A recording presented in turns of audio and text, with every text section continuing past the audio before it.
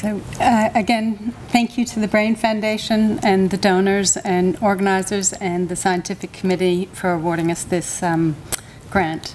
And Jana is particularly devastated to not be able to come today, but she's delighted to have delivered her son on Thursday, so it was a bit tight timing. So just a bit in the background of the team.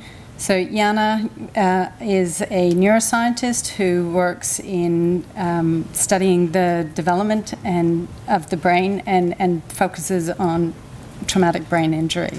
Mark Rutenberg is a neuroscientist who studies spinal cord injury. I did a PhD in neuroscience quite a while ago, but for the last 20 years I've been working in immunology.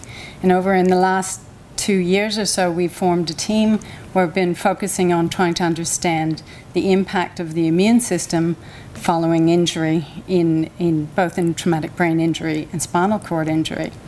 And so we've been interested in understanding the cells that infiltrate the brain, the immunological pathways that are activated, and the mechanisms that drive cell death and pathological differentiation and injury, perpetuation of injury in the brain. One of the pathways that we found to be activated early after traumatic brain injury is the Rho kinase pathway, and particularly ROCK2, and that's the basis of the grant, the study that this grant will be funding.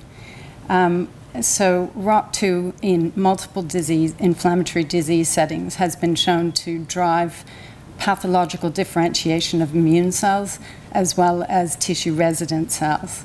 And it's been shown by blocking this pathway early on, you can attenuate inflammation and limit disease. And because of these studies, there's been a number of clinical trials using a small molecule inhibitor of ROCK2, and it's been shown to be efficacious in limiting inflammation in diseases such as psoriasis, pulmonary fibrosis, and chronic graft-versus-host disease.